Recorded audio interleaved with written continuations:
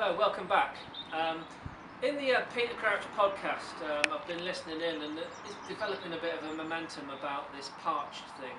Apparently in pre-season training they were absolutely exhausted, people fall on the floor, drinks, desperate and parched for a drink.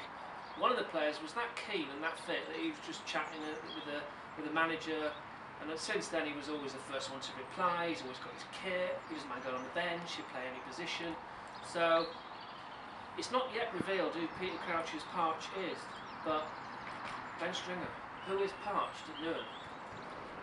Well, I think we might have had a couple of candidates across a few seasons, but I think this season probably have to say Dino. Yeah. Oh, he's left now, Well, unfortunately, but yeah, Dino, he was a good lad. He's always first to He was, reply. first to reply. Did all the things that a manager would want him to do. And fit as a fiddle as well, so maybe he didn't need as much drink as the others. Yeah, I know in the second team that Jasper Cramp was definitely parched. He was there for first day before he even got in the squad. He bought all the kit, paid his subs, always there early. So you always need a few of them in your squad. Is Luke Hawkins parched? He could say he's half parched. We go with half parched.